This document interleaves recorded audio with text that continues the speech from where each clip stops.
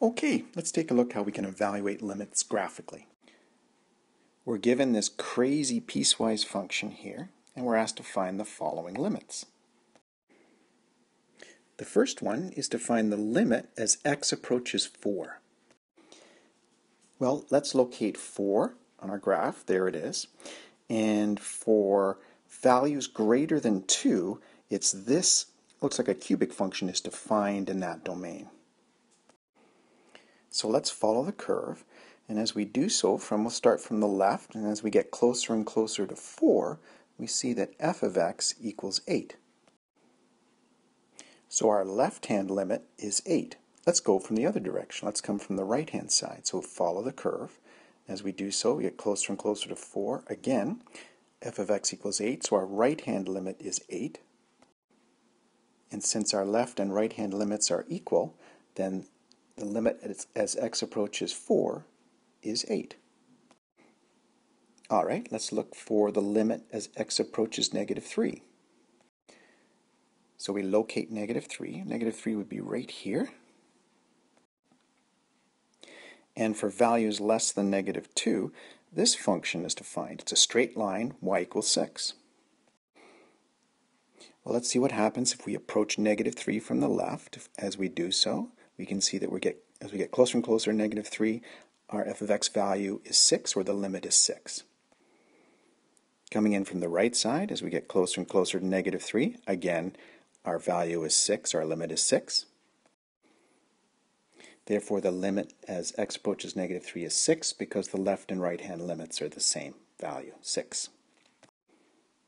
Another way to do this is because this function is continuous for values less than negative 2, we can just substitute f at negative 3 into the function, and that will give us our limit, so it would be 6.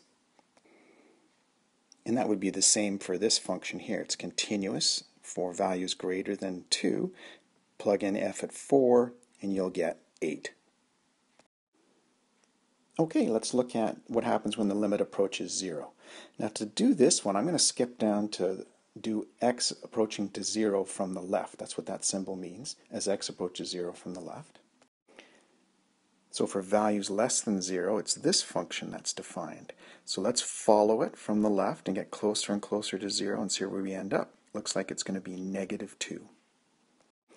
So the limit as x approaches 0 from the left is negative 2. Now let's look to see what happens as x approaches 0 from the right. The plus sign means from the right. So it's this function that's defined for values between 0 and 2. So we follow the curve, get closer and closer to 0, and we can see that the limit is approaching negative 1. So the limit as x approaches 0 from the right is negative 1. Well, if our left and right hand limits don't give us the same value, then the limit as x approaches 0 does not exist. Next, we're asked to find f at negative 2. So let's locate negative 2 on our graph, and it's right here. So let's go up negative 2 here and find out where our function is defined at negative 2. It's not defined here, because that's an open hole there in the graph. So we keep going up. Not defined here. It's a hole in the graph. Keep going up. And there we go. We found a value. The closed-in dot means it's defined right here.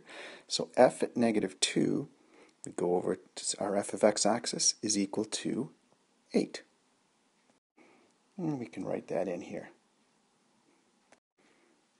Okay, a couple more to do. This one says find the limit as x approaches 2 from the left. So if we're coming from the left to approach 2, it's this function that's defined there.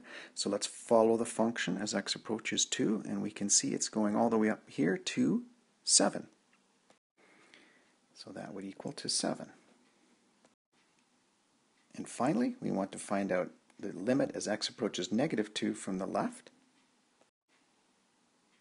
So for values less than negative 2 from the left, it's this line that's defined. So we follow it along as we approach negative 2 from the left, and the limit is 6. And there you go. That's how you find limits graphically.